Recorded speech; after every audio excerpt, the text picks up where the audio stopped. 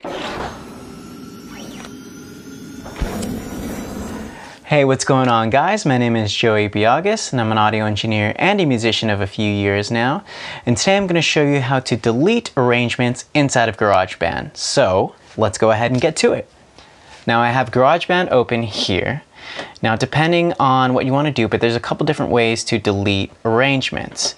Okay, first we can basically click and drag or highlight the certain region that we don't want. Okay, so for example, if we don't want this region, let's go ahead and highlight it and then simply hit delete on your keyboard and voila, it is gone.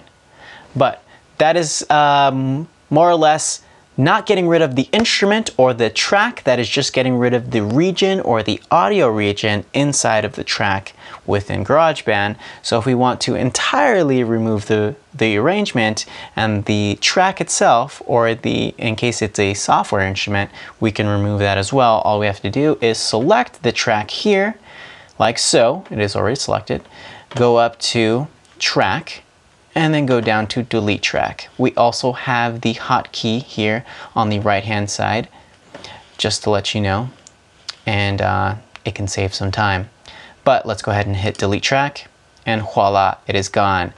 Now I no longer have this arrangement in my track, in my GarageBand session anymore. It is gone, it's done, voila. Not much to it guys, all you have to do is select the right one and get rid of accordingly. Now, if you do have any other questions, please let us know, but thank you for watching.